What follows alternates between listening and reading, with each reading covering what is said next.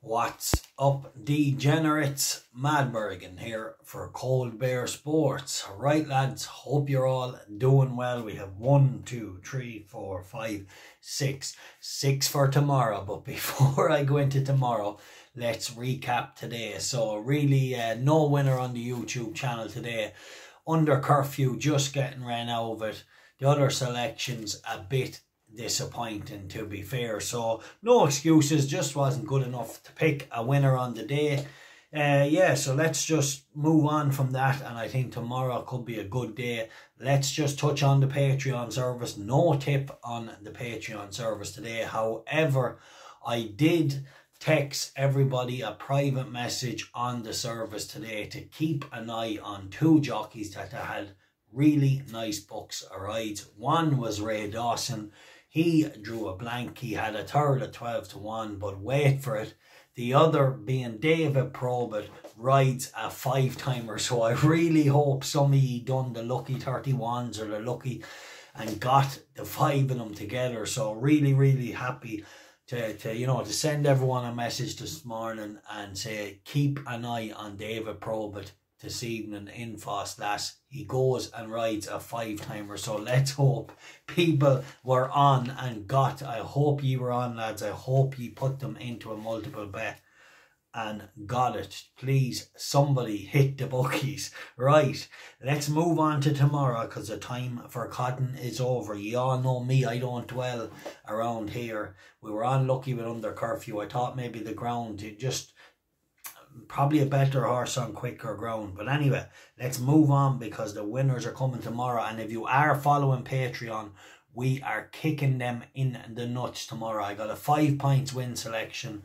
I got a 3 points each way selection. I got a 2 points each way selection at a nice price. We might be playing, and I think I might have a 3 points each way at 6 to 1. We might be playing 4 or 5 horses tomorrow that are all have upside, and yeah, let's hope to kick the bookies in the nuts. Right, link for the Patreon be in the description below. Moving on, we kick it off tomorrow with a horse, a Son of Camelot. Now it is favourite, but this is a vast improver. We nearly had this fella on the Patreon service one day at 16 to 1, only to be second. He was still too green to do himself justice that day. But anyway, he's 6 to 4 tomorrow, but I think he's vast improving, and I expect him to win tomorrow. 135, Summer's Night, a point win at 6 to 4. Then we move on to Beverley. An interesting runner here from me, Zian Nibras. This son of Havana Gold showed a bit of promise the last day, and off a mark of 62 and a price of 10 to 1, I'm prepared to give it a point each way. Excuse me.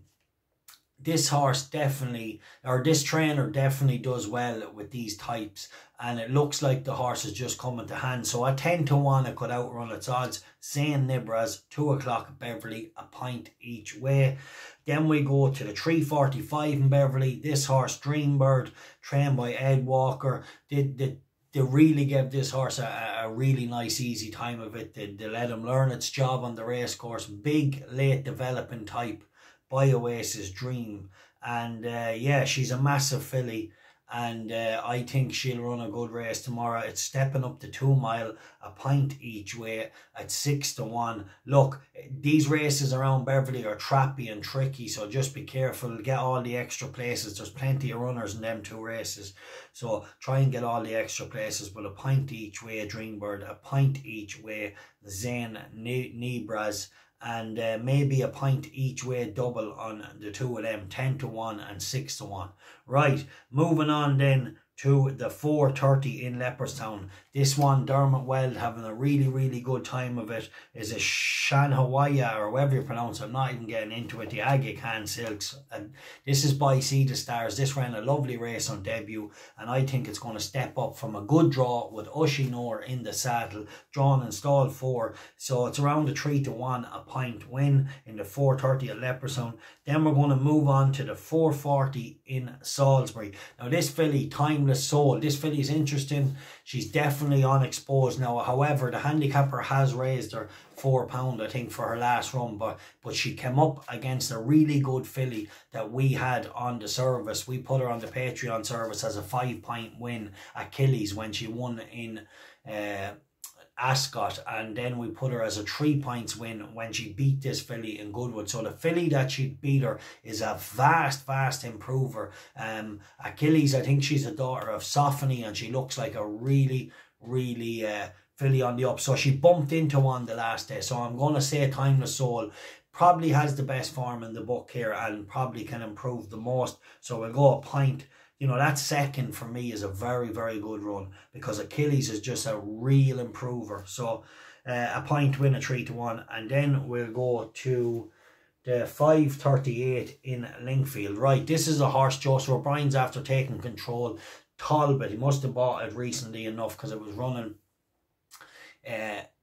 with Brian Mean for a long time, up until June maybe or sometime. But anyway, Glen Eagles, Dylan Brown McMonigal in the saddle, top class jockey on your side. Now I would be shocked if Joseph O'Brien doesn't improve this horse. I really would. It's a course winner on debut, and so Lingfield won't be no problem to it. And yeah, coming out of Brian Means, look, Brian Mean no doubt is a good man to train a horse, but Joseph O'Brien seems to just work the oracle with these types, and I think you could expect a better showing from this horse tomorrow. And it has some okay runs for Brian Mean. So look, it hasn't been with Joseph that long, but it's been with him long enough, I'd say, that it can definitely improve, and a point each way on that. So that's the 6 winners for you tomorrow. So the very best of luck. And yeah, let's hope we kick them bookies in the nuts. Lads, tune into Patreon tomorrow. We have a 5-point win in the gold here. We have a couple of 3-point each ways and a 2-point each ways. And let's kick them greedy firms in the nuts. Time for Cotton is over.